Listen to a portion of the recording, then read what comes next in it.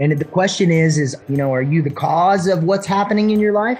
Or are you just the bouncing off of other energies that are influencing you to do this or that? That's a big thing too that resonates with me right now of like, I want to be the cause. And to be the cause, you got to have vision.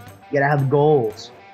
The Converse Cowboy journey has given me an opportunity to sit down with some amazing performers that are living the Western lifestyle, where it is my job to tease out their habits and routines so that you can apply and test yourself in your own life. I've learned, I've grown personally, I've been enlightened, and I've been humbled. Above all, I realize that there is no destination in this life, no goal achieved or money made that can replace the feeling of flow and the pursuit of doing what you love to do. With a growth mindset, I'm constantly asking questions and pursuing knowledge. The Converse Cowboy is a platform that allows me to do just that.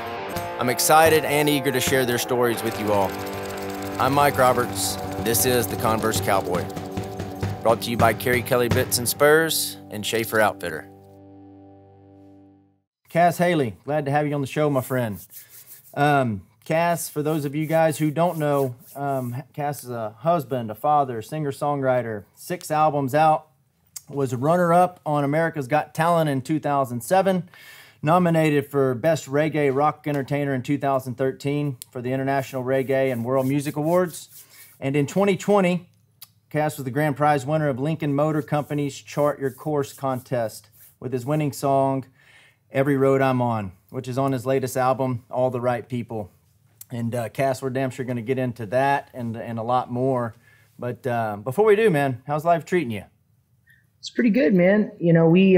We just got back from a little run where we were sort of testing the waters on the road. This is the first time that we've been able to tour in the last year. So we were just doing like a little 2-week run and all socially distant shows. And so it was really, things are feeling like I can see the light at the end of the tunnel, and being out on the road and playing shows was really cool. And so, it's springtime as well. So we're getting the garden ready and all kinds of projects here on our farm and stuff. So it feels really good right now. Right on, man. It's encouraging.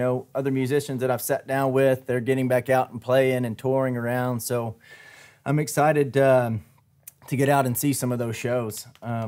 But Paris, Texas native. We have a mutual friend, Mr. Bubba Bell. And I reached out to Bubba. I was like, hey, I'm preparing for this interview with Cas. What you got for me? And he pulled out some dirt, man. He pulled out good stuff, dude. I've got some dirt on him, too. But I thought it was interesting, and I thought it was cool because I think it's important to go back in order to understand how you got where you are today, and one of the first things he said, and it kind of surprised me, he's like, man, Cas could throw some hands back in the junior high days and the high school days, I was like, that's so funny. Cas, a fighter? What? Until I got my ass whipped. And then when I was on the receiving end, I really understood how it feels, and I stopped doing that.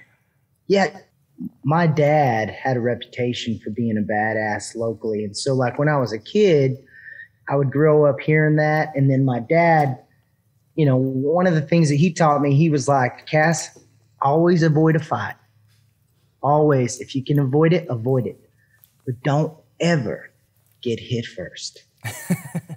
He's like, if you get to the point where you don't think you can avoid it, strike first, and you're bound to win. And that worked like for years, for 2 or 3 years. And I really thought I was tough, and I really did feel like I was always on the right side of the fight, whether it was for standing up for somebody or that's totally my ego thinking I was on the right side of the fight. Because I'm sure there's people out there that are like, don't feel that way. But, after what I realized is after I got my ass kicked, excuse my language. I hope I can No, cursing is fine. You're more than fine. After I got, my butt whooped, then I realized like the kind of energy exchange that happens when a man feels defeated, and it leaves this sort of peace where you're always looking over your shoulder, and it's almost like a notch in your belt for that person. You're creating this, and a lot of times it's hard to get past this sort of like, when you see that person in public, even 20 years later, if that dude kicked your ass in middle school or in high school, you still don't like him. and you don't trust, you don't trust a situation. And it's like, it just cuts that in. I realized how severe the potential is to cut the energy off between people. It can also make people closer because it's such an intimate thing, fighting, right. But I just realized real quick that I didn't want a bunch of people running around, not, that we're sort of enemies. You know what I mean? Right. I don't want enemies. I can't believe Bubba told you that. I couldn't believe it. I was like, there's no way, man. The dude that I know and I've met, I was like, there's no way he was a fighter at any time, Well, man, it's one of those things where I'm definitely type A and a little more on the aggressive side. And I've tried to cultivate, the opposite of that because I've, been so aggressive and had a temper in my day. And it's been a big teacher of mine, you know what I mean? To learn how to not punch holes in the wall or to go get into a fight, to be a better person. I know there's a lot of us out there that do that and that have that anger. And I'm definitely one of those that deal with that.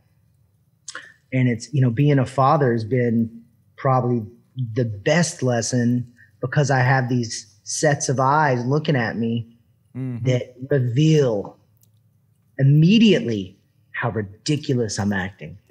Like, whether it's like I'll be out, fixing a fence and get angry at like something getting stuck and, I'll blow up and cuss and my son's just looking over at me like he's my grandpa, just being like, Cass, it's so, yeah. It's a journey, man. I think that, my anger and my temper at the same time is also the energy that I use to keep pushing forward through, life in general. So I don't think it's just a bad thing. I think it just has to be channeled properly, and that's what I've been trying to do. It's hard. Yeah. No, that's well said. That's definitely well said.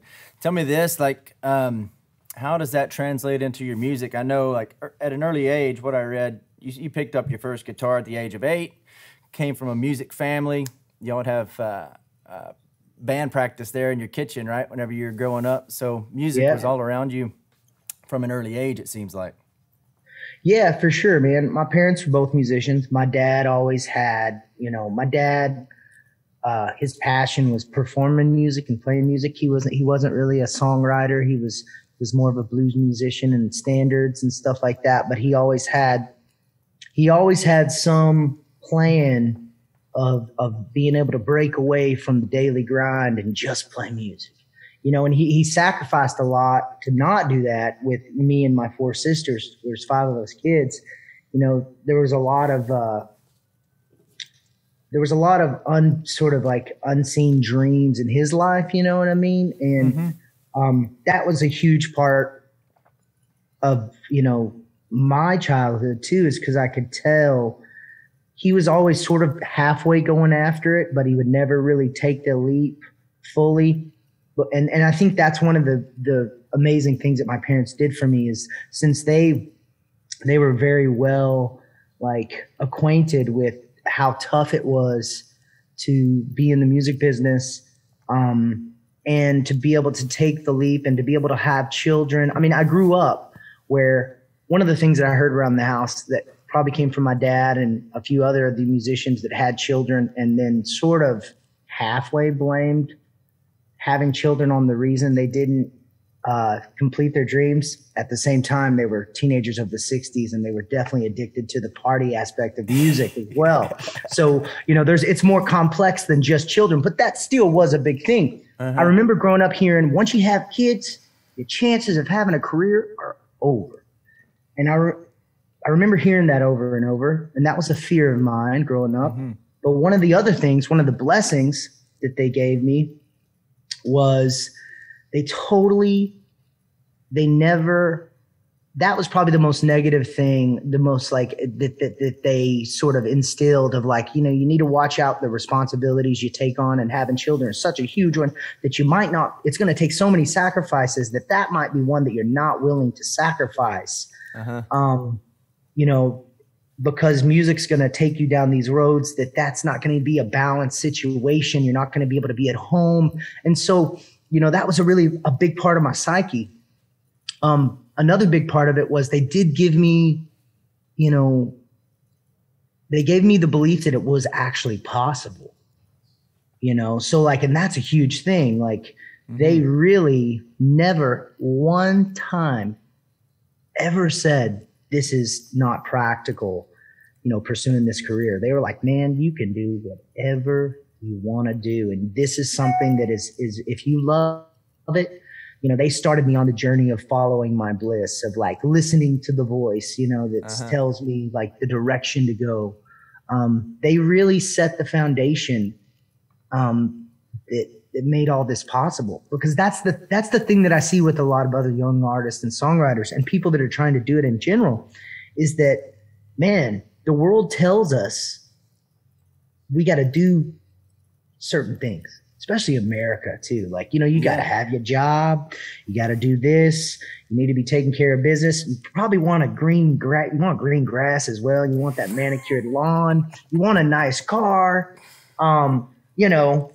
all these things, all the social conditioning. That's that gets in the way of so many of us being able to feel successful, mm-hmm. Like feel happy and feeling happy and being success in my eyes from a man's perspective. And I'm sure it's from a woman. I'm sure this goes both ways, but as a man being his own boss, you know what I mean? To me, that's like success. It's freedom. Me getting to have vision and have goals and set out on projects and do my thing, whether it's touring, whether it's gardening, raising pigs or whatever. Like all of those are just like things that I wanted to do. And and you go and when you have that gift and blessing that my parents gave me of like confidence in creativity and creation and an open playing field. Like I wasn't raised religious or anything, but yet spirituality was a part. So I was raised in sort of an open way that right. I think really has helped me be just, a happier person, or at least in pursuit of that. And, I don't know. It's interesting. No, I love it, dude. I love it. And me and Andy, the guy behind the camera, we were having a very similar conversation before we started this, and it's like, and I've talked about it before, just the social conditioning of just what you said, go to school, get a good job that pays good money. And then before we know it, we're fucking handcuffed to this job because we're attached to this money. We're attached to this lifestyle, and what we really want to do, what we love to do kind of takes a back seat. And when you zoom out and look at it, you're like, what the fuck happened? You're 35, 40 years old, and you're looking back like, man, where did I go wrong, Yeah. Where is my presence at? Like why, that's the real tragedy of living a life that the rules are defined by other people and the conditioning that we're talking about. The real tragedy is that it takes presence from you. It takes you being able to like feel your life, mm-hmm. Being able to be here versus thinking of like, oh man, living for the weekend. You know what I mean? Exactly, I don't want to live for the weekend. I don't want to live for quality time. I want to live for taking the trash out, of castrating these piglets that we just did in the morning. The gritty stuff, and the stuff that are my vision and my own goals, my own agreements with myself. It's sort of just, crafting your life experience, man. I'm a big Joseph Campbell fan. Oh yeah. And he really, when I started getting into Joseph Campbell, it's sort of, really brought a lot of things together of like how important it is that if you know what you want to do in any given situation, it's so important that you do it. Like, you know, there's so many different little justifications of like, oh, well, I really don't want to do that, but I'm going to go with this just because I want to avoid a conflict, or it's usually some kind of fear thing. You're usually afraid of going against the grain or the outside sort of things, you know, and the older I get, the more and more the same lesson just keeps getting pounded. Like, Cass, you've got a perspective, you have an opinion, and you need to apply that to your life, and you need to pivot, and you need to, you know, refine your approach in every situation. And if you're lucky enough to know which direction you want to go, you know? Yeah. Man, there's a couple of questions that come to mind. Like, I feel like we all have intuition. There's something guiding us. There's some higher power, whatever you want to label it or call it, go ahead. Yeah, but how do you know, like, how do you trust that intuition, Cass, versus like that other voice, that other like negative chatter that may be trying to lead us astray? You know what I mean? Yeah. You know, it could very well be the fear and the resistance. You know, how do you try to distinguish between the two? You know, I think it's through experimenting. You know, I think you got to take what I try to do is, like, you know, once every 2 or 3 months is sort of go back and look at what I did and just sort of reflect on the decisions that I made, the people and that goes down to everything from who you're around, who you're in business with, the decisions that you made about the way that you're, you know, especially like being on the road.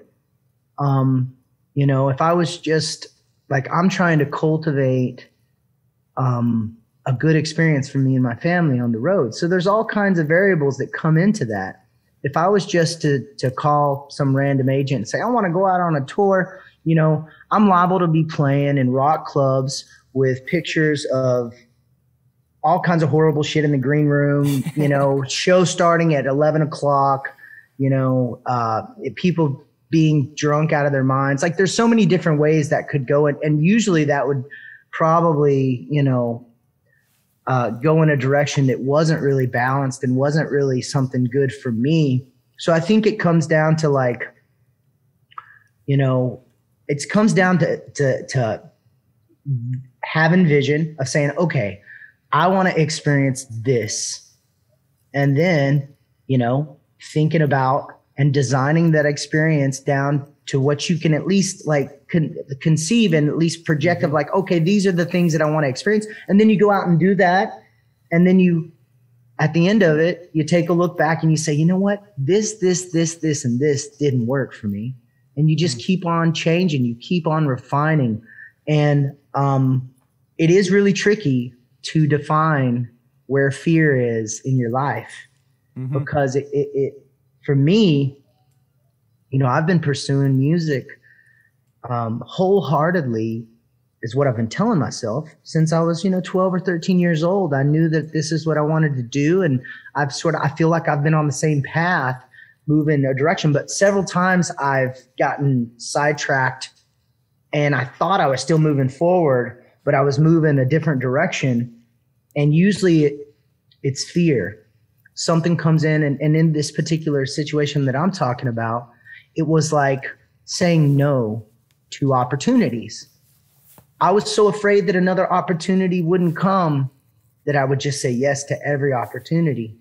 Yeah. And I got myself in all kinds of situations that energetically just weren't inspiring to me. And they were actually, and it was because of that sort of, like, you know, it was fear behind that decision. So, like, you got to ask yourself, and you got to really reflect on it and spend some time with decisions that you're making, and do these decisions inspire you? You know, and if the decisions don't inspire you, then you probably shouldn't make them. Yeah. You know? Yeah. And that's the way that I go about everything, is like, take a really good look, you know, and you know, and see if they inspire you or not. Because it's a tough thing when something like, okay, this is inspiring, but it's also super scary because I'm going to have to spend all this money. I'm going to have to risk this, you know? And so, like, inspiration, or are you going to say, you know, just isn't worth it because I don't want to take the risk. Usually the safe route is not the way. Yeah.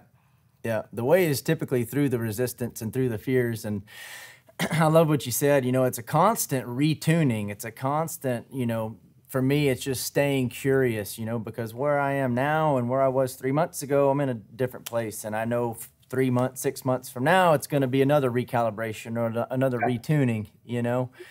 And the question is are you the cause, or are you just, you know, being affected by other people, being affected by, you know, are you the cause of what's happening in your life? Or are you just the bouncing off of other energies that are influencing you to do this or that? That's a big thing too that resonates with me right now, of like, I want to be the cause. And to be the cause, you got to have vision. You got to have goals. Yeah. For me, it comes back to, what is my intention? You know, like, what are my intentions for what I'm doing right now? You know? Yeah. You had quite a few quotes, and you just said something that reminded me of one. And you said, it's hard to recognize what your fears are. Fear is one of those things that hides in weird places. Yeah. It's hard to see sometimes, you know? Super hard, because it can be cloaked up in your passion. It can be like, you can be on this path moving forward of like thinking you're on your journey, but doing it in a fearful way and attracting all of those things sort of to you. Yeah. You know? Yeah. It's tricky, but I think like what we were talking about is refining of like, and having someone, you know, me having Cassie and the kids to help. It's not just about what's good for me. This is like a total sort of Jordan Peterson kind of thing of like, how do you make good decisions? A good decision is what's good for the most people around you. Like, so, and that's also a tricky thing of like, how do you follow your bliss? And then at the same time, balance your goals and your vision in a way that is sort of feeding your soul, but at the same time is holistically best for mom, for dad, for brother, for sister, for everybody that's involved. Right. You know, and usually you find a place that what's really truly good for you, you know, it ends up being good for everybody, but it's tricky, you know, it's especially in regards to time. Right. But it seems like you've done a very good job of that, Cass, and kind of counterintuitive to the advice you got from a young age. Like, you are incorporating your kids, your family into your music. And like we saw you at a show in Dallas, and the whole family was up on stage singing and just having a good time. So it seems like you have found the balance.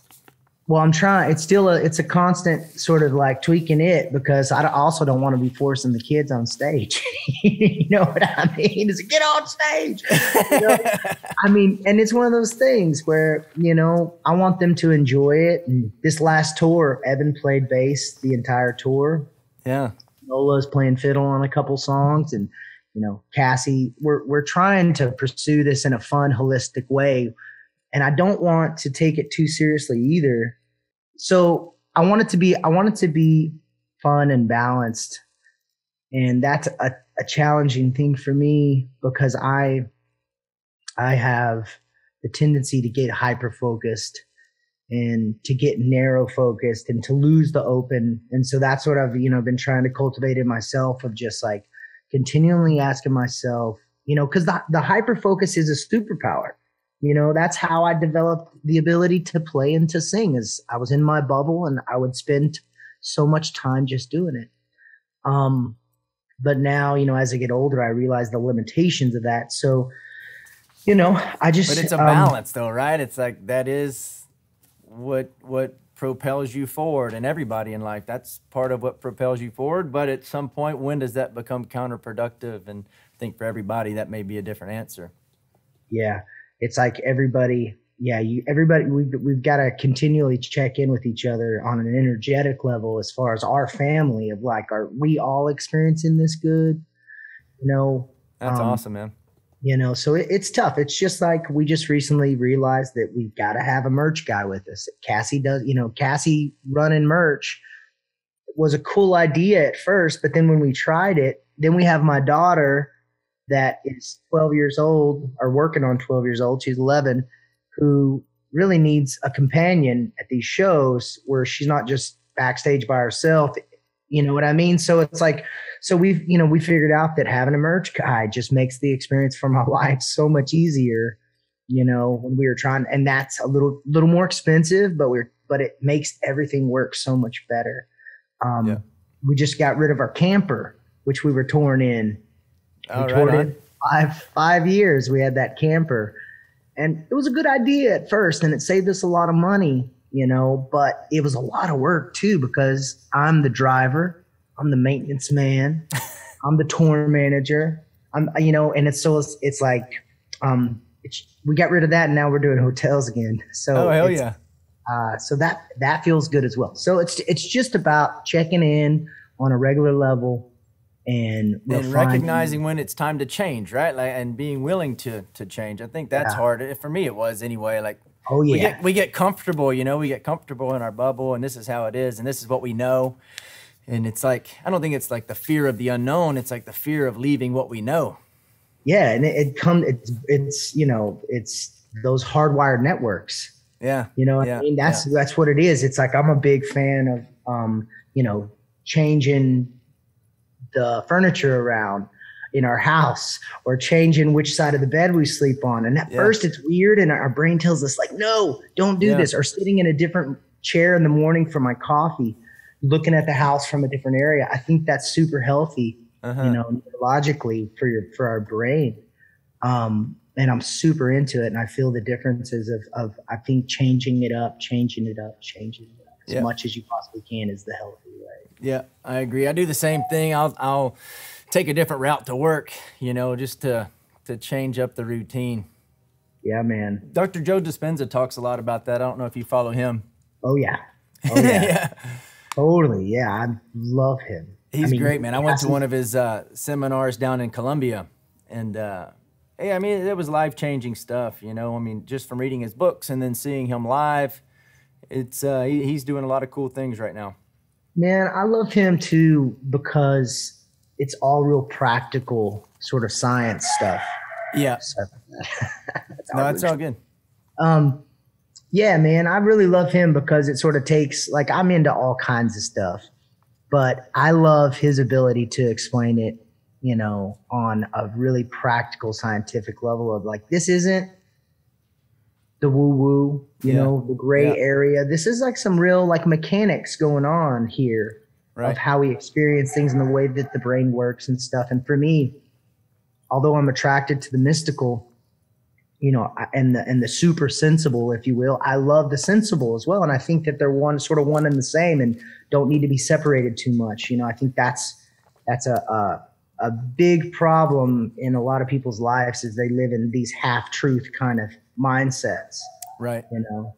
It's either a real spiritual experience or just a horrible one, a horrible physical experience, and I believe that this very moment is as spiritual as it's ever going to get and as physical as it's ever going to get. I don't believe they're separate things. I like the whole duality kind of approach, Yeah.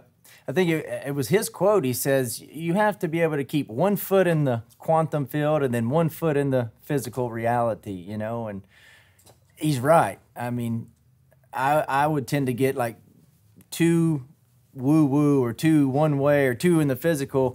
But really, when you can balance that out, at least for me, like, that's just my experience, I found like that is whenever I'm hitting on all cylinders, Yeah, well, and you're actually experiencing more of a truth, whereas like, temperature, like a cold and hot are two different polarities and measurements of one thing. It's temperature. And I think that that's the way with super sensible and sensible, like the internal and the external, you know what I mean? I think that, to be able to see the whole truth, you have to see the polarity of any given thing. Yeah. And they're actually one thing. Yeah, right. And that helps sort of bringing it back together. Yeah. And it's like, I'll dive off onto this little venture here, but like, my awareness got expanded once I started diving into some plant medicines and some psilocybin and stuff like that, because we are so limited as human beings. We have 5 senses, and so we're limited to what is actually going on, to the vibrations that are around us but nobody ever, you can't see it. And so a lot of people just think it's not real or that it's woo woo. We get locked into our story. We get locked into the narrative. Exactly. Yeah, exactly. And so it's all around us. And I question, like, well, how does your radio work? How does your internet work? You don't question those wavelengths that are going through and making Google pop up, you know, but it's all real, you know. And I want to know your thoughts on like practices, things you do to continue to expand your awareness. Yeah, man. Well, I think the healthiest and first thing that comes to mind is meditation. Of taking the time to just sit and breathe and just clear it out.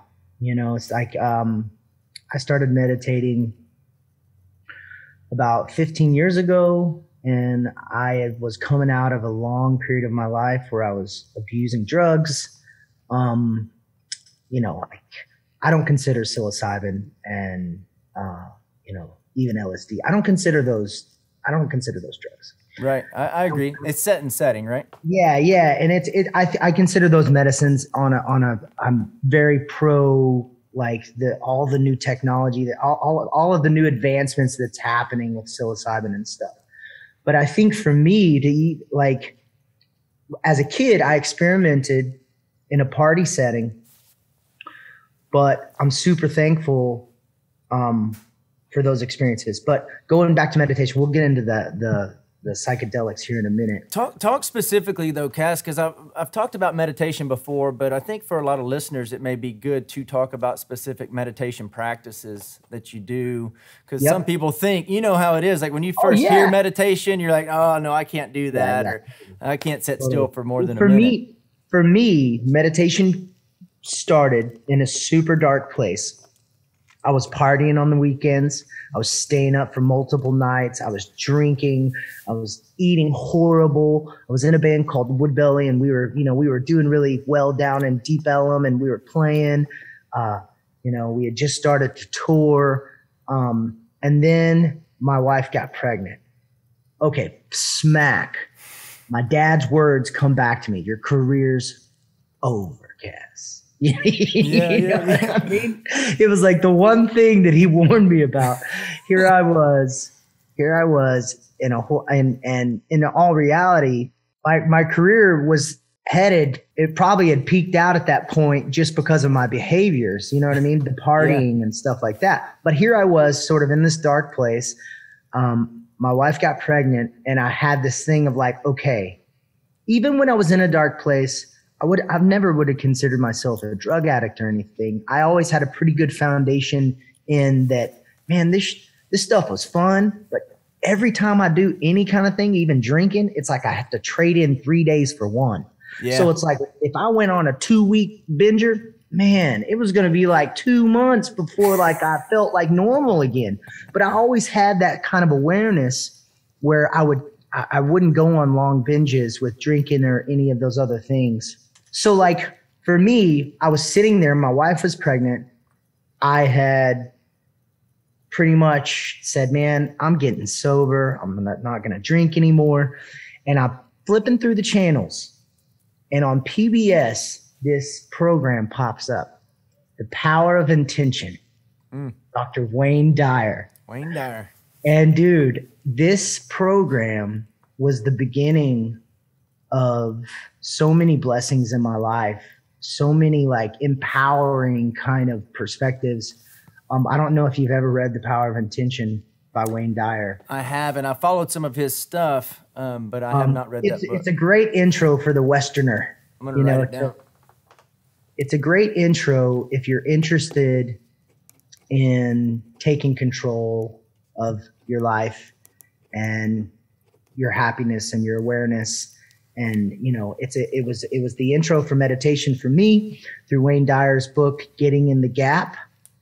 So 15 years ago, I started doing this, what he called, it's more of a transcendental type meditation where you would chant, and I got into it pretty heavily, and it started changing my life.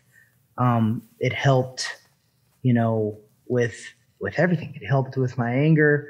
It helped with me being able to stay away from substances and drinking and just like, and at the same time, I'm having this child, and I feel like, you know, I remember when my son was born, I thought I knew what love was, and I thought I knew what God was. But I knew the minute I saw him that I had no idea.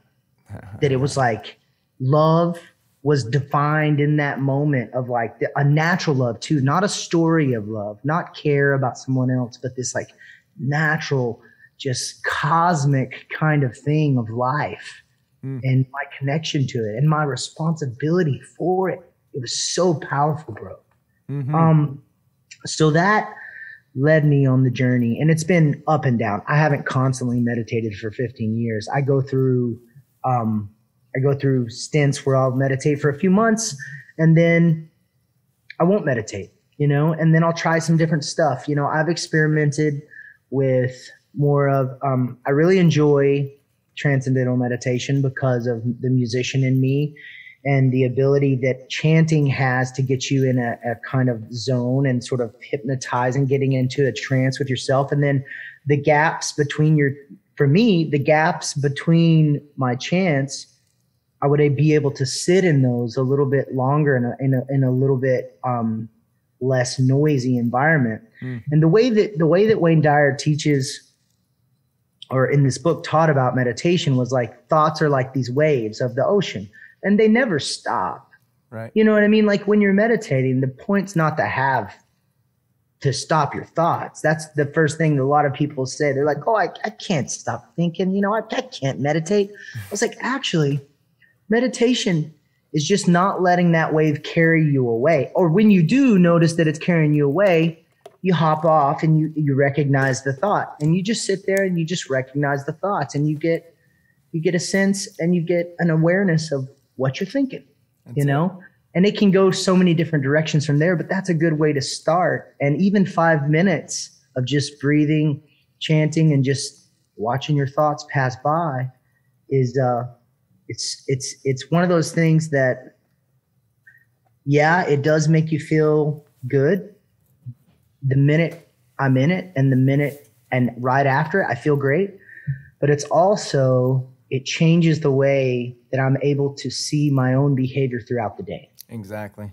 Yeah. Changes my awareness of, I catch myself in that temper tantrum when I'm flipping out at the fence post and I'm banging it with the hammer, you know, and I catch myself and I still have a temper, and I still have these moments of rage, you know, but they're getting smaller and smaller. Well, the difference is, I would think, and I don't mean to interrupt, but like you catch those thoughts, you become less reactive, you know?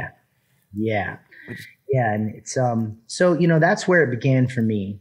And then, you know, it's been a really positive thing. And as I've gotten older, and, you know, for probably 5 or 6 years, that was the main type of meditation that I did. And then, I've started experimenting with more of an open focus meditation of just an awareness of my surroundings, sort of checking in with your body, you know, being aware of just like how your body feels, and sort of doing a scan of your entire body as you're sitting there, and a scan of your environment, not trying to control your environment for your meditation. That was a big issue for me of like, oh, I have to have a place that's silent.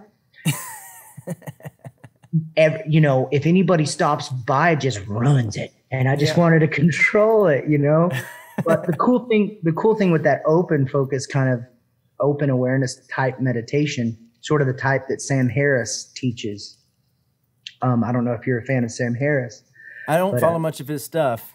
Man, he's awesome. Everybody leans to that he's an atheist kind of thing, but he's also a neuroscientist.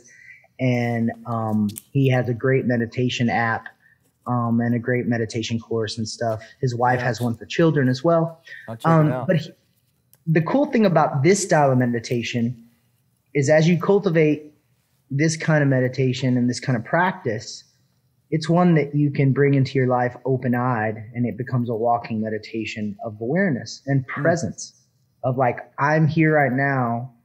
I'm aware of my surroundings. I'm not caught up in the future. I'm not regretting the past. I'm not caught up in just solely the narrative of whatever particular goal or vision that I'm partaking in at this very moment, you know, and just helps cultivate that sort of general sense of presence, which in the end makes you feel happier. Yeah, right. You know, I love it. So, you know, that's sort of been my journey with, you know, trying to, I think that's probably one of the most easy, accessible, free things that anybody can do. And it doesn't have to be any particular way. There's so many different types that are all good. And that for me is the ultimate. So you mentioned plant medicine. Mm-hmm. I don't know how long form this is. I'm such a long form guy. I'll talk your ear off. We got all the time you want, my friend. So you know, my parents were teenagers of the 60s. They were musicians. And so one of the reasons that, you know, I was raised, and I wasn't raised to fear drugs. They my parents taught me about them. They said, look, these are the type of drugs that are super dangerous. These are the kind of activities that are super dangerous. You're going to have the opportunity to do all of them. And this is the one thing that, and my parents were also doing drugs.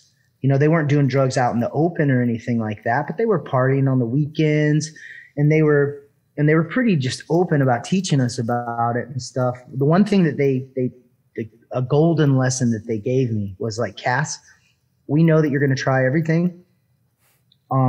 We want to teach you about it, what's really dangerous and what's not, you know, but the thing that's the most dangerous about any of them and all of them is never, ever get into a car on them or with them.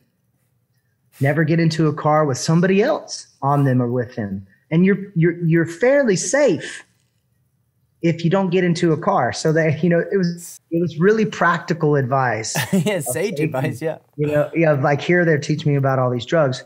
And so as a teenager, I went through everything and learned my lessons and stuff like that, of like even the kind of people that are surrounding different substances. You know, you have these different groups of people, and you could, if you're even halfway aware, you can sort of get the map of like, I do not want to be involved with those people.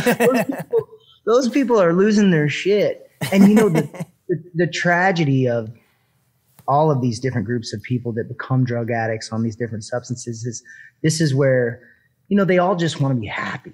Mm-hmm. That's really what they're all going after. So, you know, we need to get off our high horse of judgment and realize these people aren't criminals. Yeah. And they're just lost, and you never know what they've experienced and what their normal playing field. For me, I experienced enough happiness as a child that when I did certain drugs like this, it actually reduced my happiness.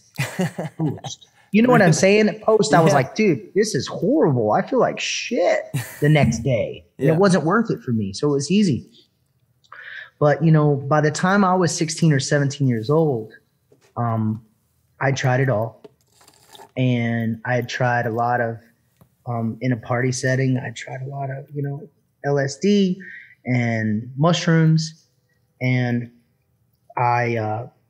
you know, I really do. I'm really thankful for those as a kid, because, man, you know, I think I even had conversations with my parents. That was the relationship that we had. Like, if I was having a bad experience on some psychedelic, I could call my mom. That's awesome. You know, I did, and they offered me guidance in that way. And a lot of times it was like, Cass, you know, they were parents too. They weren't just like, but they were of that late 60s, you know, kind of mindset where they didn't want to be judgmental because they were also partying at different times. So it was interesting. You know, I learned the ropes of setting in that regard as a teenager, not having it. Mm-hmm. But I wouldn't give up any of those experiences as well, because I think it really helped think it really helped me see the possibilities of everything, Yeah. you know, and to deal with a lot of, dude, I spent a lot of time, the bad trips that people talk about. I spent a lot of time crying, just like family like family trauma that probably people call them bad trips because there are things in there that you don't want to deal with. That Right. sometimes it just come rips out. the Band-Aid right off. Yeah, and they come out, and I think some of the most beneficial.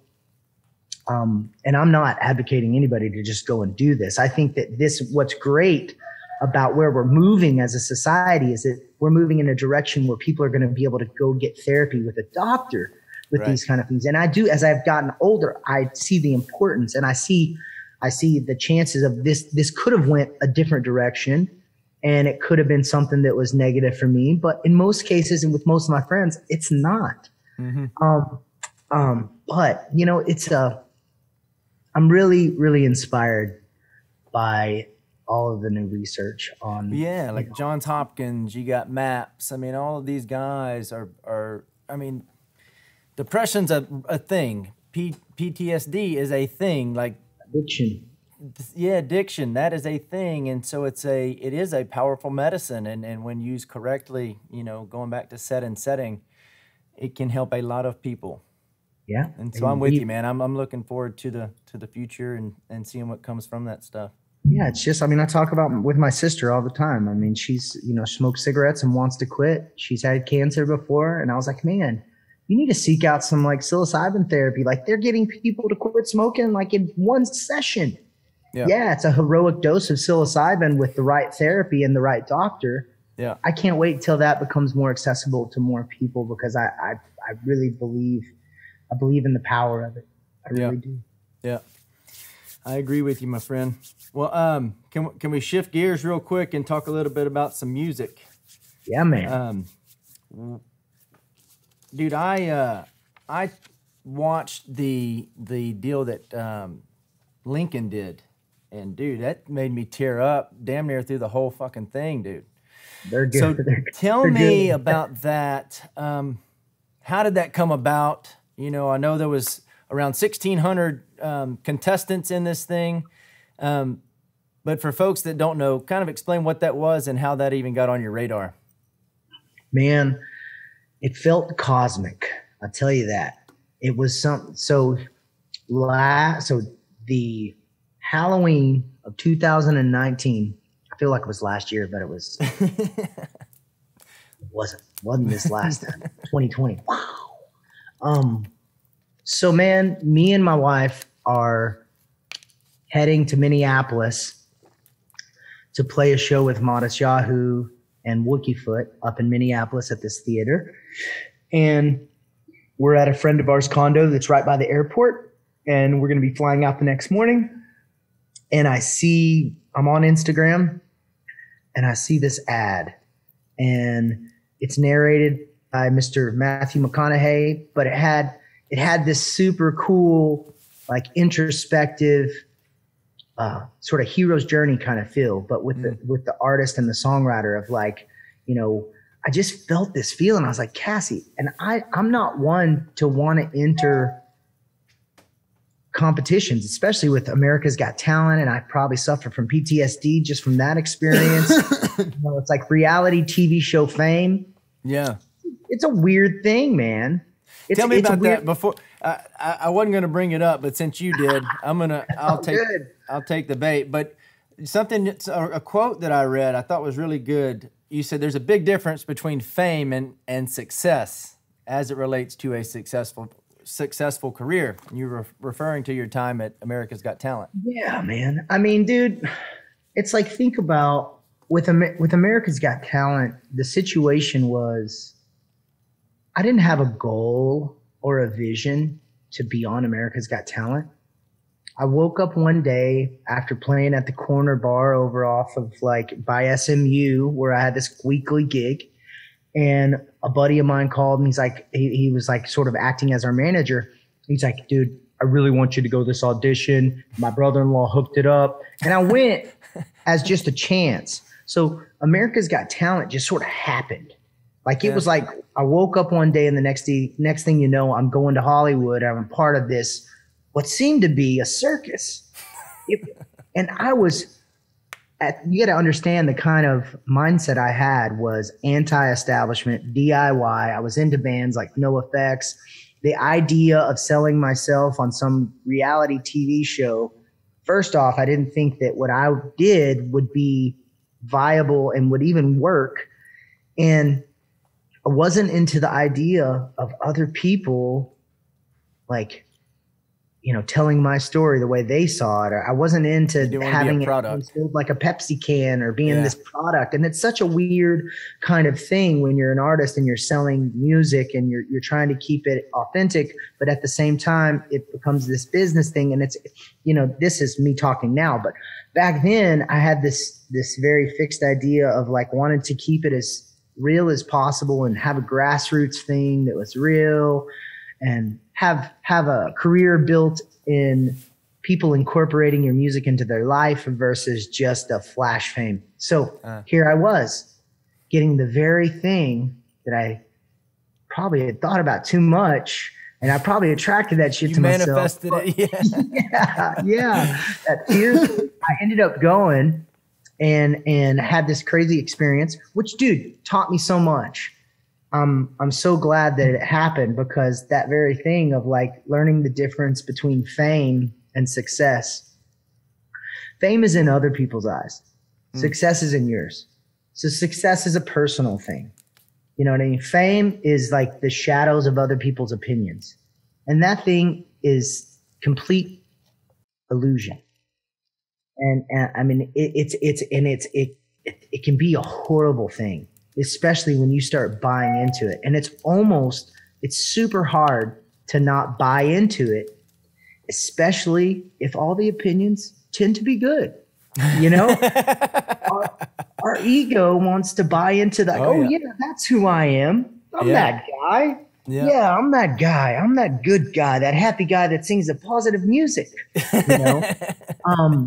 So you buy into this fixed identity.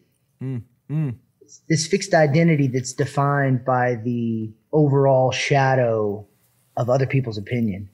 Yeah. And that's a tricky thing that I feel like a lot of people do, especially with our phones. We get people's opinions real time. You know what I mean? And the more famous you are, the more opinions you got. Yeah. And the more they keep on building into that identity that they think you are. Mm-hmm. And so, it's a tricky kind of thing to not have somewhat of a breakdown. And I have a lot of compassion for people that put themselves out there. And I think it takes a lot of work to maintain like psychological health in any kind of like show business or having any kinds of fame, even politicians or whatever. I mean, it's such a tricky thing that you don't think about until you're experiencing it. And I tried my hardest to not wrap myself around that whole thing. And I still wrapped myself around it. And how was that coming out of it, Cas? Like, you finished runner up. A lot of folks thought you were going to win the whole damn thing. Like, what were the expectations you had of yourself, or that you were getting from other people at that time? Well, I was sort of locked into a lot of legal deals. They exercised all of their options legally. So they do these open kind of things of like legal options, where it's like you can't move on until they release you, but you're not guaranteed a deal. So with me, the minute I didn't win, they exercised full on all their legal options. And I think it was because it was a close competition, up till the end, they said. And they probably saw that this was something that they were going to be able to package up and be able to make some money. They wanted an album out by Christmas. The show ended by September. So like within an hour of me losing, they were introducing me to like, this is going to be your manager. This is the guy that's going to write your songs.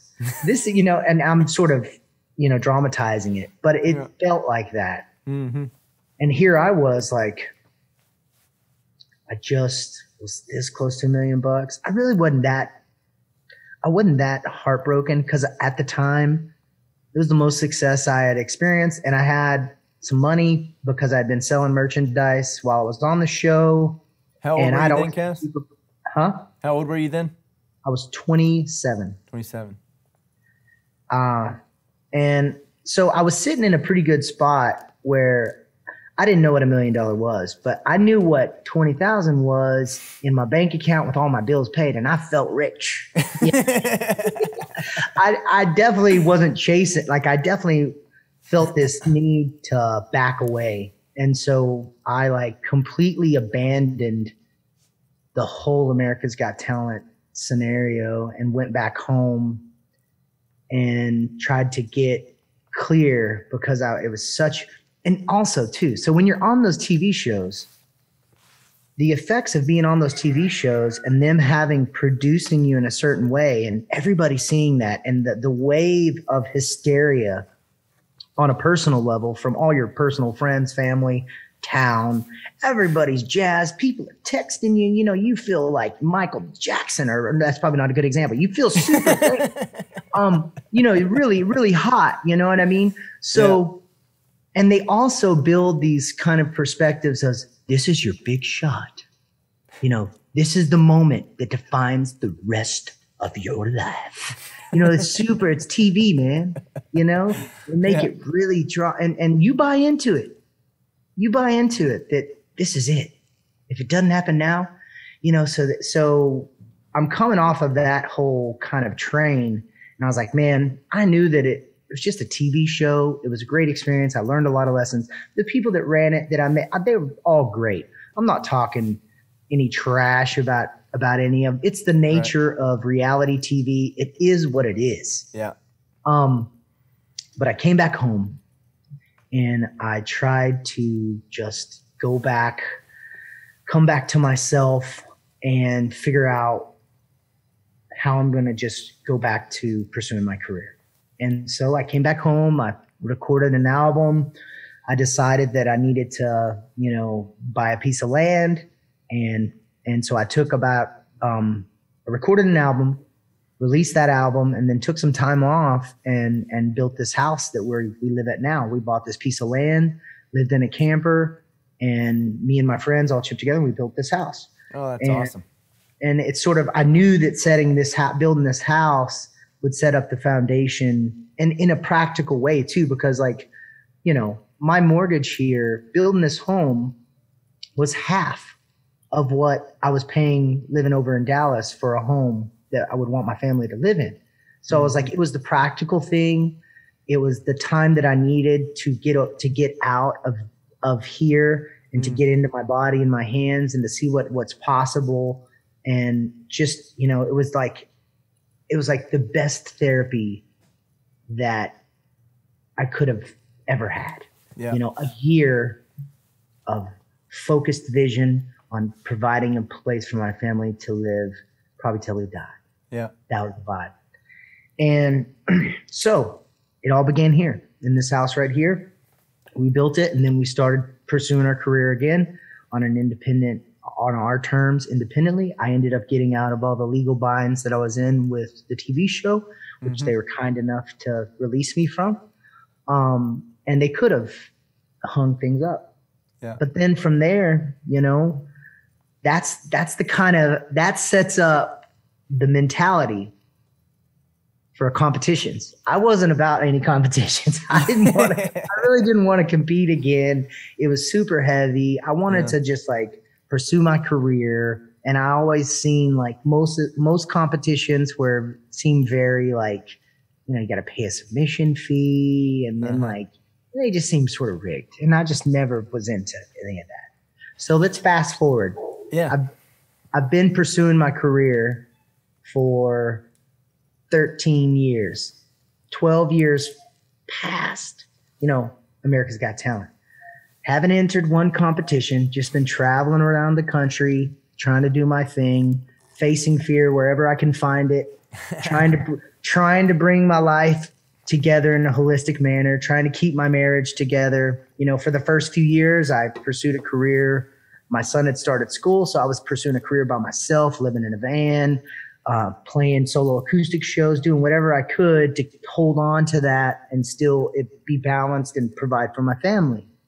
And you never took a job, right, Cass? Like you never had another job per se. No, you were doing the no, music I've had some side hustles from time to time, like in the construction world where I would take on like some kind of flooring job here and there, but it was never more than a week or two. I hate working for people. I'm with you, man. Yeah, it's just not my thing.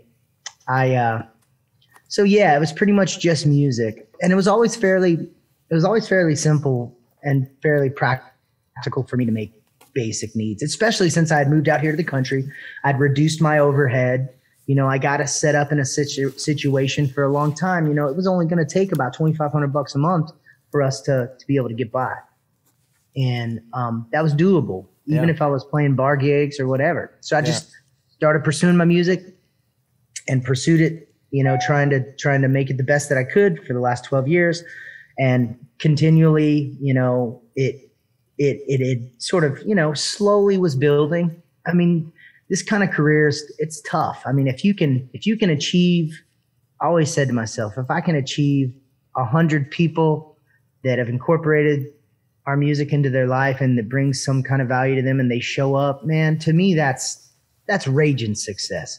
Yeah. So, of course I'll take as many as that will happen, but dude, you can have a nice career being able to play for 100 people wherever. So I was working towards that, and I was achieving that. And then I was heading to a show in Minneapolis on that path with my wife. We were going to fly up, play with Modest Yahoo and Wikifoot, and I seen this ad, and it had this kind of well-being sanctuary vibe, which was Lincoln's new thing of trying to find, meaning in one's life and how they can help with that. But they were trying to find the path of an artist and a songwriter to help chart their course. And I wrote a little essay. I was inspired. So I saw the Instagram ad. Yeah. And it was like 1 or 2 days left to submit. And I knew it, man. Like I haven't known many things for sure in my life. But for this is, and it's such a weird thing for me to know. I was like, it just all fit. And I said, Cassie, we wrote this song on the road, every road I'm on, that previous summer. And I said, Cassie, we have to enter this. I was like, we're going to win this semifinalist at the very least. I know beyond a shadow of a doubt, we're going to win this. And I knew I just knew. So I called a studio. I called a friend that could film it. Colin, my buddy. And I said, can you guys meet me tomorrow before we fly out to film this? And I filmed the submission and I wrote an essay. And the essay that I wrote, I just mentioned what our family's sort of journey is and like what we're trying to do, how we're trying to cultivate presence in our life. And we're trying to be able to, every road I'm on is my home, meaning like whatever tragedy I'm in, wherever we're going, whatever we're doing, trying to cultivate some kind of presence and meaning in our life. And also, paving our own path, sort of defining our future and having vision. And so I wrote this little one pager and I sent the submission of every road I'm on. And 2 weeks later, I was sitting in the deer stand, bow hunting, ding. And it was like 6 a.m. I got the notification. And dude, the whole time I was telling Cassie, I was like, I know that we're going to win this. And I'm not that cocky and that egotistical, but man, this like really hit home of sometimes you just know things and you've got to follow that voice. Yeah. So at this point, I didn't know how big of a deal this was. I just knew that we were going to win 17 grand. So I was excited because I needed some money. We weren't broke, but it was tough. I mean, we'd been all out on the road, we were making just enough to get by. So $17,000 was going to change the world for us. So we win that, and I get a call from the producers, and they start explaining what this actually is. And they're like, we want to send a film crew to Paris to film a little documentary on your story and your song. And I was like, okay, in my mind at the time, I think, a couple people are going to show up. you know, maybe one nice camera and some producer, and it's going to be real simple. And I was like, so they're like, can we do this like here in, like next week? And so at the time, Cassie was finishing up some surgeries for her breast cancer. And when I got that call, we were like, she was getting out of the hospital, and they like wanted to come like the next week. And I asked them, I was like, well, how many people are going to be coming? And they're like, well, I mean, the whole crew, I think it could be like 30, 40. And I was like, holy, whoa, what do you know, they're bringing Hollywood to Navas, Texas. And literally, like, they showed up, and it was like they shut the county road down. They had this animal rights advocate fly in from New Mexico. They knew we lived on a farm, so they had to have somebody that was an animal rights sort of watch, you know, that no animals were hurt in the filming of all of the stuff. And it was all like, you know, wow, super way beyond anything I'd ever imagined. And then they told me, they said, well, then we're going to film, and this is going to air the night of the Grammys, and we want you to go to the Grammys with the other contestants. And that's going to be the last night for people to vote on who wins. The funny thing about it, incredible thing, is Cassie, for the last year previous, had been saying, you know what? And Cassie's she's a new songwriter. She's just starting to get on stage. And from my perspective, it was a little bit like far reaching. She's like, I think we're going to get to go to the Grammys sometime. And I was sort of like, oh, Cassie. I was like, maybe someday, but not anytime. You know, like maybe when we're old or I don't know. I'm sometimes a realist, and sometimes I'm a cynic, even though I do, you know, I'm definitely a dreamer and optimism. I do have a little bit of that from experiencing such a long career of, you know, low level, moderate success. And I was just like, you know, let's, but anyways, she made it happen. Here we were within, you know, this last year she'd been saying all this, and we're going to get to go to the Grammys. Yeah, in a different way. But everything that was happening was just like, it was just cosmic, man. Yeah. And then for that whole experience to roll in to 2020, we were at when they announced that Kobe Bryant died, we were there. We were at the stadium he played in.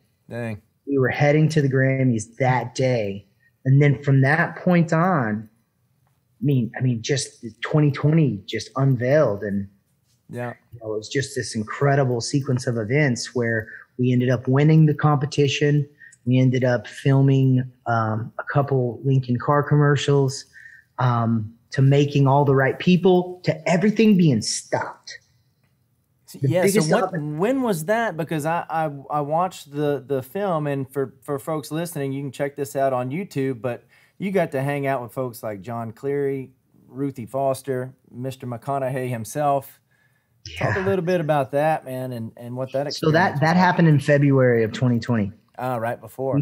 We filmed in February of 2020, and it was a journey where I was visiting all these different influential songwriters and artists, and basically just telling them my story and getting some advice. You know, I was like picking up little bits of advice on this road trip that was going to end at Capitol Records, Capitol Studios in LA, where I was going to record this. And the idea was, you know, bring all these different artists in, have them influence, you know, the story and the journey and the song, and then it would all end in recording at Capitol Studios with John Batiste and Al Schmidt and Daryl Brown producing.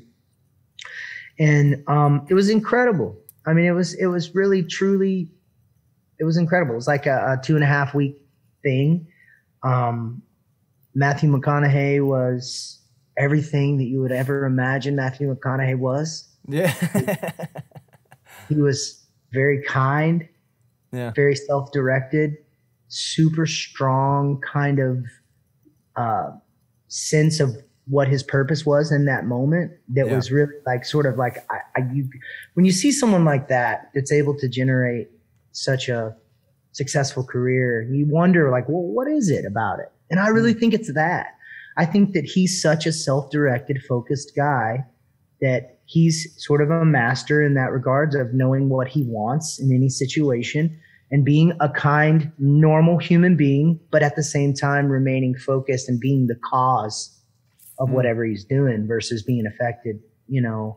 And it was cool, man. And he was really kind, and we got to sit down and, you know, talk about life and talk about traveling with family and the ins and outs of all that. And we met at a hat shop where he had me a hat made right before our eyes at Aspen Hatter Company, which was really cool, seeing the whole process and getting to pick it all out. Beaver with a quarter curl around it, you know. It's super cool. And then we moved on and met with Ruthie Foster, who's a legendary Texas songwriter. And we met with Tank and the Bangas. We went to New Orleans, which was really cool, meeting with her and Chawa, another New Orleans group. And one of my favorite moments was meeting with John Cleary. John Cleary is like, man, he's a legend. And he's had such a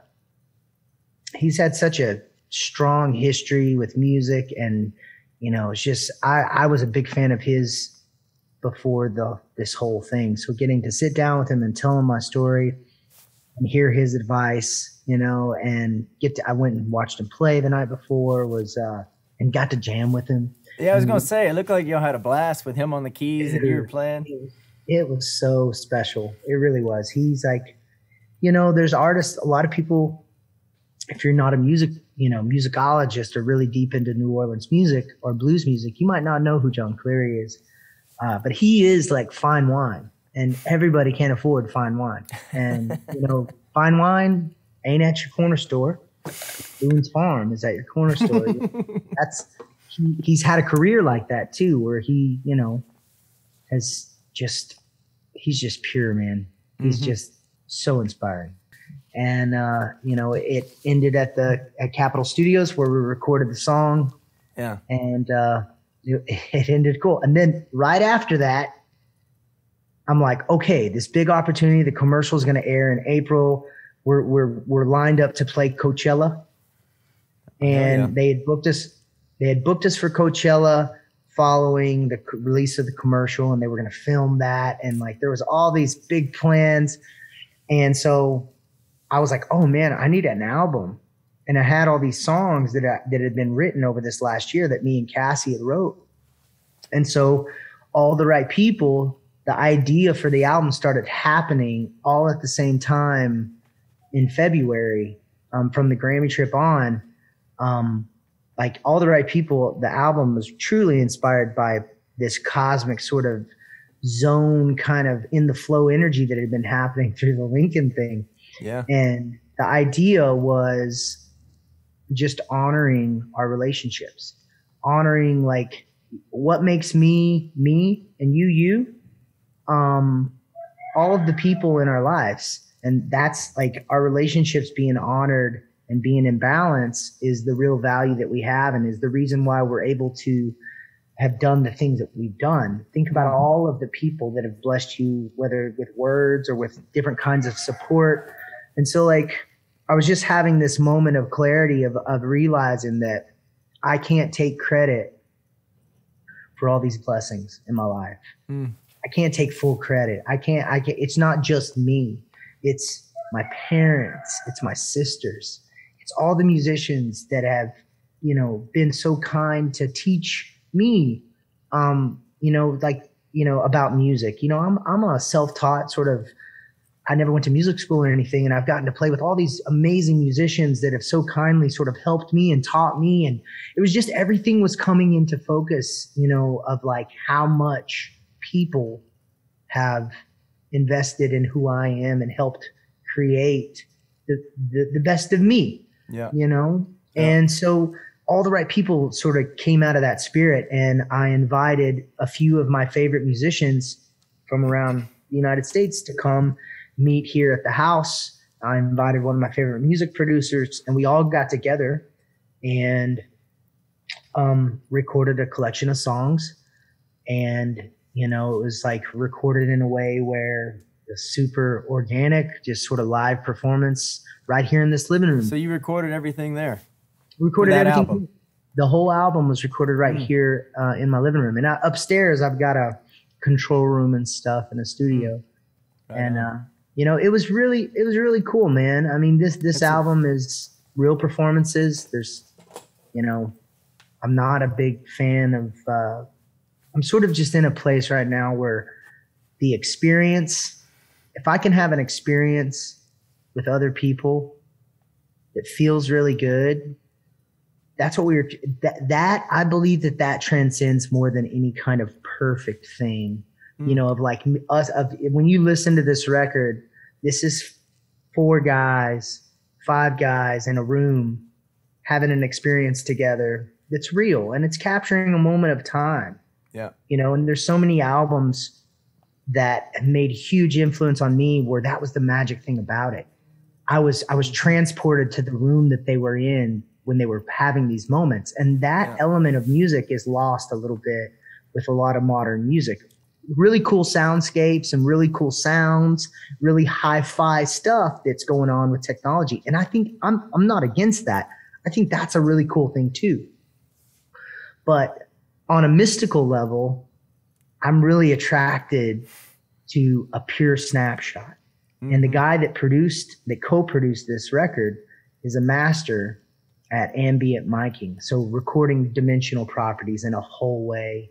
And he innovated this technology called Real Feel that is, you use it in the mastering section where it's basically, they advertise it as like the cure for digital music on a therapeutic level, on how, a digital file is, say it's like 24K, like it's 24,000 samples per second, and there's different sampling rates, but on a CD or any kind of digital file, it's a bunch of little snapshots.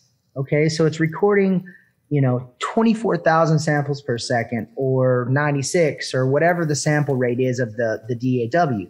Well, the theory is, and the belief with music therapy is that those little gaps reduce the effect that music has on our bodies, and through kinesiology and testing on our brain activity, through kinesiology and different testing, music therapists have started recognizing that digital music has been reduced, And so that's a whole podcast in itself. Yeah. There's a new book by Victor Wooten called The Spirit of Music that talks a lot about that. That's super cool. I'm going to write it down. It's incredible. But so Rob brought to the table that kind of perspective of trying to do something in a pure way and trying to really tap in to how we're feeling as humans experiencing something together versus being super focused on how perfect it is, and try to really capture the vibe. It's a beautiful album. I started listening to a lot of it as I prepared for this interview. There's some new favorite songs, like the words you sing, man, they hit me. You know what I mean? Like they hit me, and it's like, God damn, I feel that. I don't know if we're in the same place, like going through this stuff together sometimes. That hero's journey, man. It's like, that's what's great about it is that we all are on. We might be at different points, but I really believe that like we're all on this like sort of same kind of thing. Yeah. So you mentioned a few books. I'm curious to know what's a book that you have either reread most or that you gift to other people the most. Well, the one the book that I'm reading now, The Spirit of Music, is super cool, but it is his second book. His first book, Victor Wooten's book, is called The Music Lesson. And it's been a book that really made a huge difference in my life, and that I've definitely gifted. I love that book. Effortless Mastery for any musicians, that's by Kenny Werner. And did Daniel Donato recommend that? Yeah, he probably did. Effortless. He probably did. That's like a musician's book, man. It's all about getting out of your way and, being entranced in this music, and it's a really great book. I've been in the last year, I've really been into Ryan Holiday. Oh yeah. a lot. Great reads, yeah. Ego is the enemy. Yeah. All of I never realized how I'm attracted to the whole Stoic thing. Stoic philosophy, man. My idea of being Stoic was not what it actually is. They're much more like a Buddhist. It's much more mystical and much more practical. Like, it's so practical and so empowering. I'm super moved by most of Ryan Holiday's work. Yeah. Yeah. He's done a lot. I don't know what his latest one out is. Probably my favorite by him is The Obstacle is the Way. I think that's one of the first ones I read. Yeah. You've been doing this music thing a long time. So what is some of the worst advice you have heard? I don't know if it would be advice, but it would be the worst kind of mentality and mindset for a young singer-songwriter, to think that a record deal is the goal. You know, and what a record deal is a loan, a debt. And I think the kind of perspective when an artist is always looking for some money outside of himself, a debt to acquire, to be able to pursue a career, I think that's a bad way to go about it. And I think and obviously, you know, sometimes you got to take out loans, you know what I mean? But in the music business, loans are they're classically just sort of shitty. And the kind of people that you're dealing with, these companies and stuff, are it's sort of just unfair. And I'm really a big advocate of trying to figure out a way to do it yourself. You know what I mean? To not go into debt and take other people's money, like the whole investor kind of thing. Like, it's just until you get to a point where you have a full deck in your hands and you're really ready for an investment. I think for young artists to have, you know, everybody thinks it's this money thing of like, you're going to get this guy that's going to invest millions of dollars into your career, and all of a sudden you're going to have this amazing career. Now, that's complete bullshit. What happens is that the money buys you a certain sort of visibility, but you still don't have a real nuts and bolts brick and mortar career or business. So I think people need to, like, the artists need to go about this in a practical way of like, you know, you're building with practical nuts and bolts, and it's going to take time for people to incorporate your music into their life. And that's really what the goal is. The goal is to have your music bringing value to people and to affecting people, and to having a business created out of that. And it just takes time. So I think people need to realize that to pursue a career in music, just give it time. You know what I mean? It's and enjoy. If you can set it up and design it in a way that is enjoyable, there's no rush to get to any point. You can enjoy it. Yeah. You know, and you can define your own success by your enjoyment of it being a life worth living, versus some like, oh, I'm sacrificing everything because I want to be the next Bruno Mars, or you know what I mean? I'm gonna go pay my dues. I'm going to go pay my dues, and I'm going to go into debt for 7 albums. And I just don't believe in that shit. And that's just not the path for me. And I think it's possible, you know, to let the cream float to the top in an organic, natural way.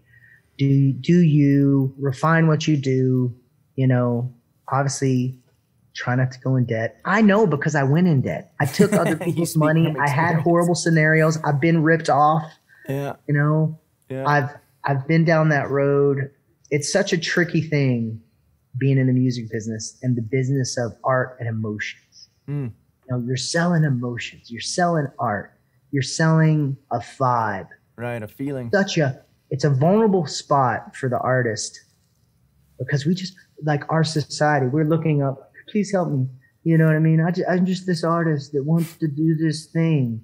And you have all these crooks and these sharks that take advantage of people a lot, you know? Yeah, yeah. So that was the worst advice. What's some of the best advice you've heard? Like something that impacted you, whether it was from a mentor. Follow your bliss. Follow your bliss. I love Joseph Campbell, that voice inside. It's like, go meet your edge, jump off. You know, risk. Don't be afraid risk things. I've continually taken everything and pretty much, not in a stupid way, but risked it all. Been prepared to go to the edge and to go into the unknown and just keep on pushing. And Julia Cameron has a great quote. I don't know if you've read the book The Artist Way, but her quote says, "Leap and the net will appear." Yeah, you got to leap though. You got to leap. Yeah. And it's like if you're not out there, pursuing and whatever that is, it isn't just music. It's like anything that you love to do. Yeah. If you're not out there doing it, everybody used to ask me, well, what's your plan B? I had no plan B. Yeah. And that's why I spent all my time knocking on all the doors, doing everything that I had to do, whatever it took. I mean, because when you're playing it safe and you're always looking up like, oh, I'm going to do it. When I do this, when I get this, and this, then I'll be able to do that. You doing all this stuff is when you're missing all the opportunities, Yeah. It's I really believe in that. And I've lived my life like that. And, it's funny too, because the great thing about having a little lick of success in other people's eyes is it completely erases the 250 times they seen you fail. and it's like, the few times that I've had, I have, all kinds of things that feel successful in my life. That's why I love having goals and doing projects, because that kind of presence feels successful to me, whether it's, planting fruit trees or whatever. It's one of those things that people just need to know that, like, people that have good things happening and have, hit a lick, they have tons of failures. That's the thing. I think a lot of people, especially with social media, we just see the highlight reel. We don't see all the shit that didn't work out. And that's great too, because I don't feel like, my shit, I'm not ready to show you my shit. It's my business. I got over that whole thing of like, yeah, it is the highlight reel. And if you don't realize that, it's your fault. Yeah. It don't mean that I need to, this is me and my wife talk about this all the time. Of like, do you feel fake just like posting like good shit? I was like, absolutely not. People are smart enough. People are smart enough to know that this is just some kind of like, it's just a thing. It's just an artistic expression of like what our hopes and our dreams are. You get a little picture inside my ego. You know what I mean? It is what it is. And it's like, there's no way around it. There's no way to be authentic on social media, dude. You know what I mean? Because you're producing your own feed. You're producing yourself. It's like, it's like the whole saying of like, you can't, like, the minute you observe something in the wild, it changes its behavior. Yeah. You can't naturally observe something in the wild and their behavior, and I mean, you can't see the way they naturally behave. It's sort of like that of like, what do I want to post today? What's the real thing? Well, there's so many real things too. We're complex beings. Right. It's like I can have a shitty 2 minutes first thing in the morning because I spilled the coffee. That could be something I could post. But you know what? I don't want to post that. I want to post that I stepped on the scale and I lost 4 pounds. You know what I mean? I mean, there's so many things. There's so many things you could post, and it's like I try to keep it light. Yeah. I think people are smart enough to know that we're all fucking human and going through some shit. Yeah. Absolutely. And we're all heading the same direction too, by the way.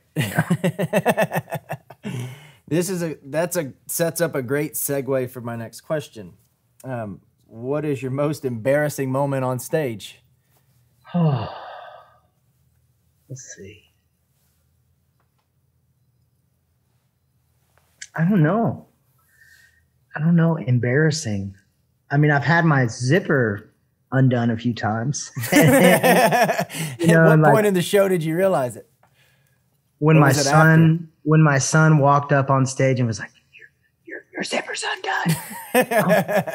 It was like maybe 5 songs after I'd been up there. I was like, that's awesome. What's funny is nobody else was I wish somebody in the crowd was like, hey, Yeah. I mean, Yeah, that, you know, I'm not easily embarrassed. Yeah. I've had some scary moments on stage that were full of fear of not being good enough. You know? What was that, like an imposter syndrome? Man, it's just when, you know, I've been through different things in my life where I've like injured my voice. I've had voice therapy, and it's like when that, you know, I felt like the star running back at one time, and then I was injured. At one point in my career, I felt, you know, invincible and like, you know, super over identified with my talent and me being a singer. And then I lost that for about a year from nerve damage in my neck. And then and for me, that rebuilding of my ability to sing, I rebuilt it in a different way that wasn't so wrapped up in that as my single identity, but it still was pretty scary. Like not being able to do the things that I used to be able to do so easily. Yeah. And like facing the new me and accepting the new me and, you know, just regaining confidence and just, I'm going to do what I'm going to do and it's going to be what it is, you know, and that's okay. The important thing, it's so easy for an artist to get caught up in his head that he's not good enough yet to make an album, to play a show or whatever. I really feel like the important part is that you're not really progressing unless you're opening the channel and sharing that with people. And, you know, sort of, it's so easy to go so deep and egotistical about what you want your, you know, your art to be, whatever. You know? Right. Just let it be what it is. Yeah. You know, I mean, I think that, that's the way I'm attracted to doing it for sure. Of course I want to get better. Of course I want to do my best, but you know, that's something I'm dealing with right now, man, and have been for a while. It's like when to keep pushing, like when to keep going and when to surrender to what is, you know, and trying to find that balance as an entrepreneur and then as like a content creator with the Converse Cowboy stuff. I'm trying to find the balance, you know? Yeah. You got any man, advice for me? Just do you, bro. You know, it's like, I mean, even in a debate, you know, it's like one of the things, if you tell the truth, like it's hard to lose a debate when you just, you know, are just doing you and just telling the truth of what you know and what you've experienced. And there's something really powerful about that. And you know what? We want to control the effects of what we're doing, you know, and who gravitates to it and who doesn't. But the ambition is something you got to watch out for. Yeah. When you don't want to become a politician in your pursuits, you don't want to start moving towards things that don't interest you just because you think that, you know, there's going to be a reaction and you're going to be able to make more money. I think that area, you know what I mean?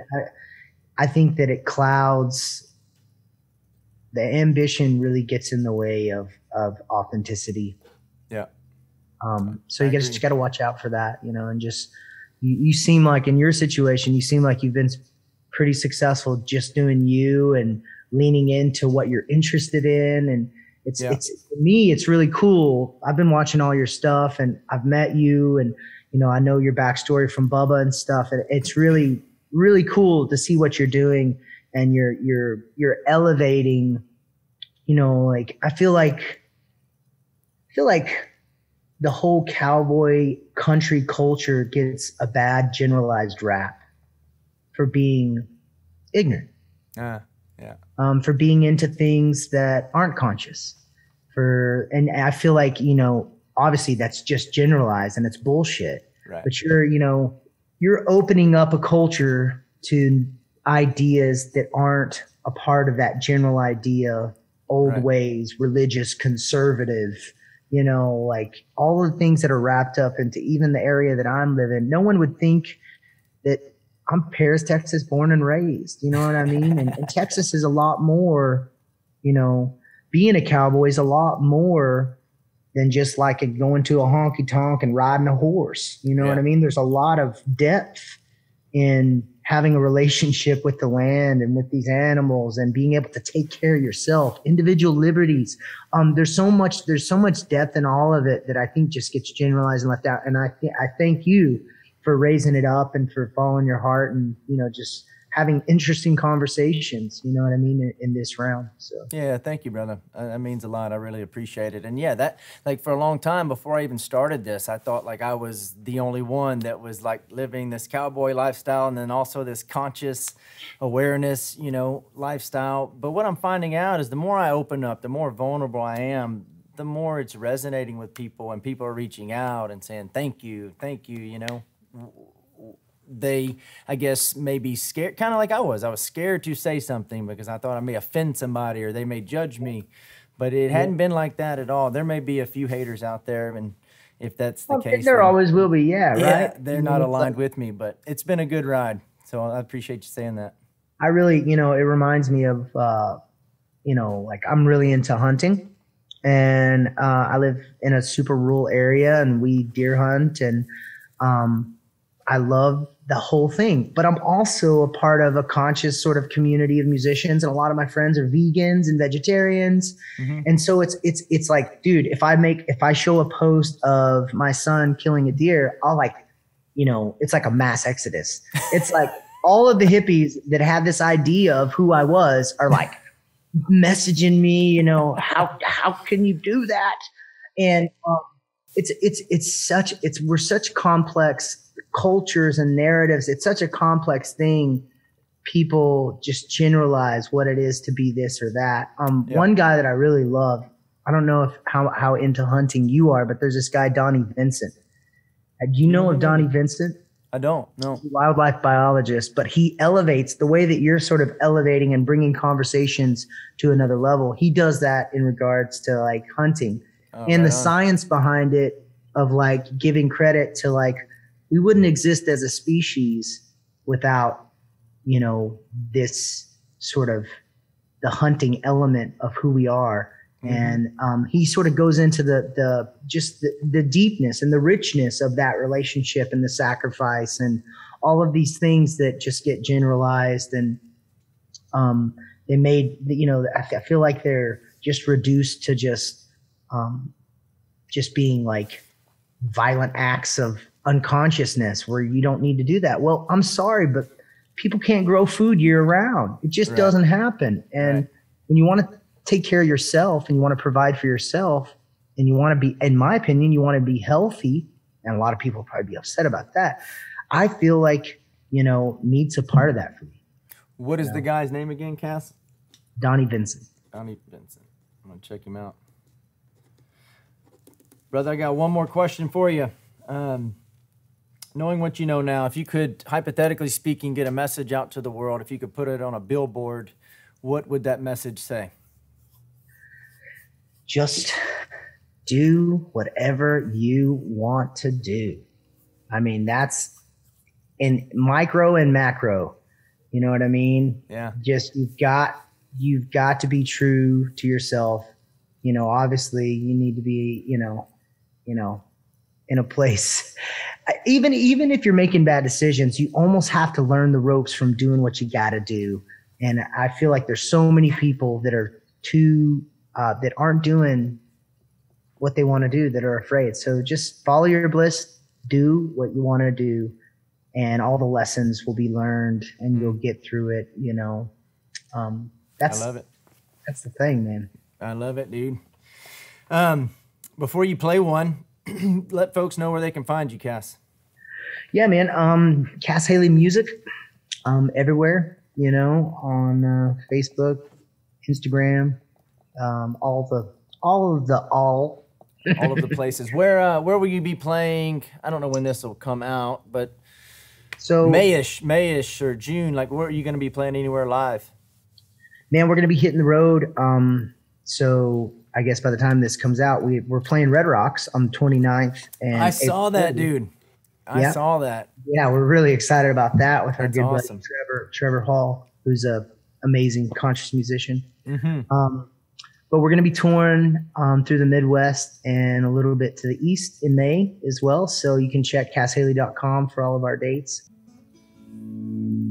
I'm gonna play a brand new song that isn't out just yet, but it's called "In the Middle of It," and this one, it was written in the middle of 2020, and it's written from a perspective of feeling lost and not knowing what the hell is about to happen. So something that we're all sort of in the vibe of in 2020. In the middle of it.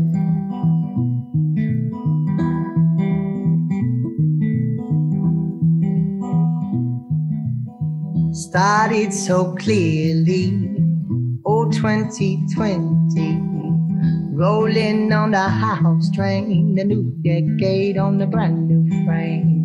Then I hear a click and a bang, a drop dead flop for the whole damn thing. Holla for you to hear my name, but it does no good, for we all the same. Way down in the middle of it, way down in the middle of it, way down in the middle of it, way down in the middle of it. We in the middle of it. I'm in the middle of it, child. In the middle of it. New thoughts have left my mind. Rationale, not this time. Fed gear through a hot fire feed. Little Debbie snacks with the Trump kind of greed. Had the hell's been long paid. Right here in the land of the brave. A new conversation, a deadly contagion. Way down in the middle of it, way down in the middle of it, way down in the middle of it, way down in the middle of it, in the middle of it. We in the middle of it, y'all, in the middle of it. Who's gonna take the lead? Science left out to bleed. Mistrust has rocked our mind. Power is in decline. No love, just battle lines. Black death, alarming times. White men refuse to see what they wrote and who they be. Way down in the middle of it. Way down in the middle of it. Way down in the middle of it. Way down in the middle of it. In the middle of it. We in the middle of it, child. In the middle of it. In the middle of it. Oh, in the middle of it. In the middle of it. In the middle of it. Started so clearly. Oh, 2020.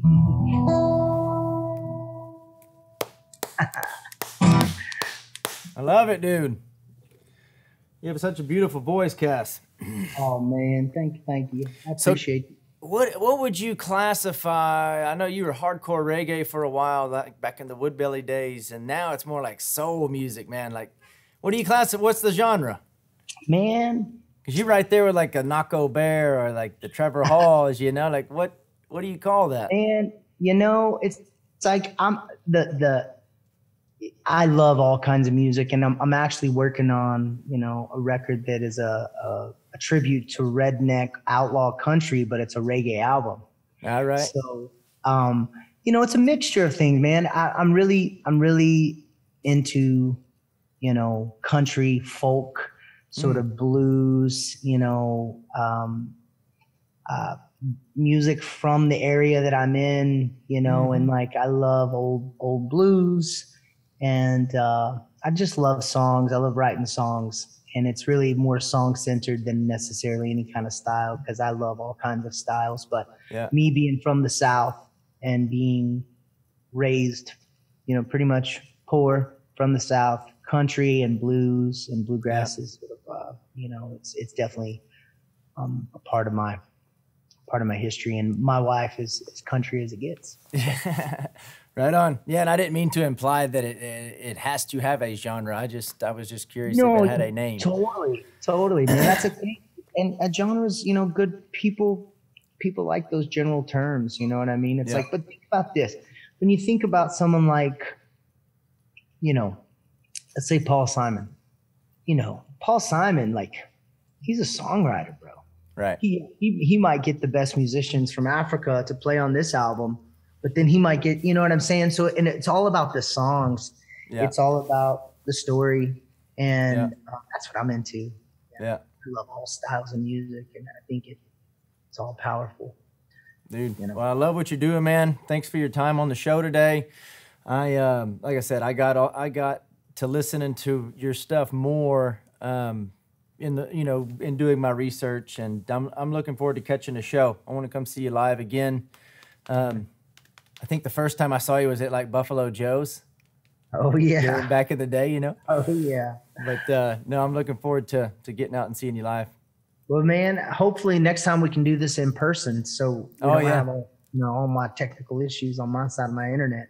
Yeah. But, Heck yeah, I'd love to have you back. And just let me know what show you wanna come to, and I would love to have you as my guest. Right on, brother. I may try to make that Red Rocks. That'd be cool, man. That'd be cool. It's gonna be a cool one. Cool, brother. Well, I'll hit you up, my friend. Thanks, man. Peace out. You. Yes, sir. Bye.